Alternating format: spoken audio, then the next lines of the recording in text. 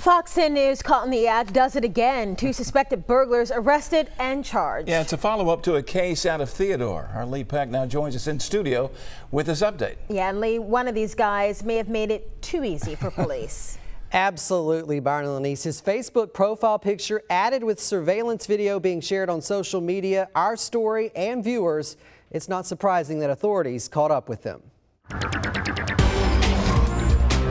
Caught in the Act on Fox 10 is sponsored by Hunter Security. Your security is our business. It was late last month. No one was home, so these two let themselves right in. Authorities say they'd steal an air compressor, tools, and jewelry before setting off the alarm. There's an alarm. What? Alarm. Alarm? We'll come back to this. We gotta make quick. We'll come back.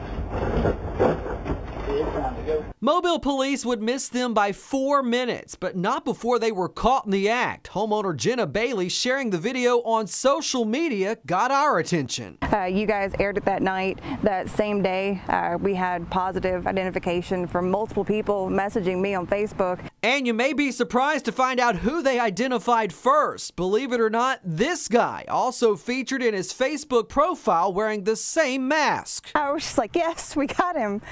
From there, we'll definitely get the other guy. Same day, had the other guy identified. I wasn't too sure, but they were both friends on Facebook. And I was floored that he had that mask on his Facebook picture. The very next day, he took the picture off of Facebook. I would say so. The very next morning, he took the picture off Facebook. But a little too late. Police were on to 33-year-old Shane Bullock and his partner in crime, 33-year-old Tony Neese. Both were arrested last week and have a criminal history. I was worried that maybe they wouldn't get picked up or it would get pushed back because it's not the biggest of crimes out there, but to me it meant so much because they took things that belonged to my late mother from the house, things that I can't replace. Both now face burglary charges and are due in court September 11th.